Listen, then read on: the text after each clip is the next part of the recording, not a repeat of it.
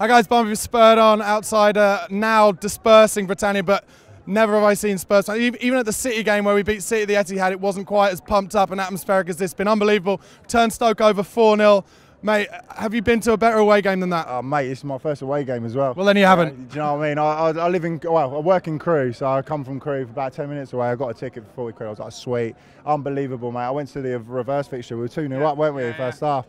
And yeah, no, unbelievable, mate. Unreal. And who? I mean, everyone obviously 2 goals each for Dele Alli and Harry Kane, but it's just a team performance, though, isn't it? Mate, like right through the spine, even the fullbacks just put it in the whole time, work for each other. 100%, mate. It's good. It's good attitude. You see it throughout the team. You know, Pochettino coming off and going, "Come on, you boys." It's going to last to the last minute, mate. The last game, I reckon. Hopefully, will Chelsea want to do us a favour? Who knows? You know. I don't even want to get into that, but just got to mention Leicester. Their next 2 games, potentially Vardy out for both. Is that going to make a big difference? I think it will massively. I think because who poches all their goals, you know what I mean? It's like us losing Harry Kane in a way, although we got Mr. Ali and all that, you know what I mean? No, I really think they're going to suffer a little bit, and our boys, hopefully, will catch up with them and it'll go to the last game, mate. I really think. Good man. All right, guys, let us know what you thought of his comments in the comments box. Follow us on Twitter @SpurredOnTV.